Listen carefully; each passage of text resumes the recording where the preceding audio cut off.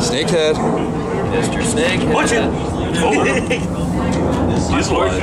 Oh, yeah. Look at you. My God, that thing is so solid.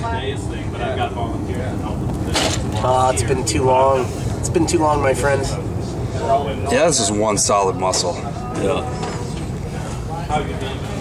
Look at the coloration on it, why too. wouldn't you just whack that thing? Because I'm going to put a hook in them and throw them in the river and let somebody... It's a snakehead release program. They're delicious. Oh, yeah. That's what I've heard. Look at that slime coming off of it. Nice He's fish. still alive.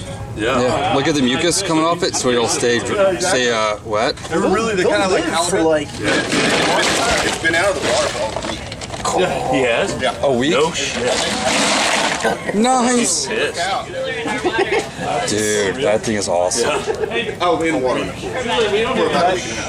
You have been out of the water for a week and a half. 2.5 hours just going after these guys. They really do. Yeah. Paddle-shaped pectoral fins. Locate one, and then I located the second one, but I was like... He's really been alive for a week and a half?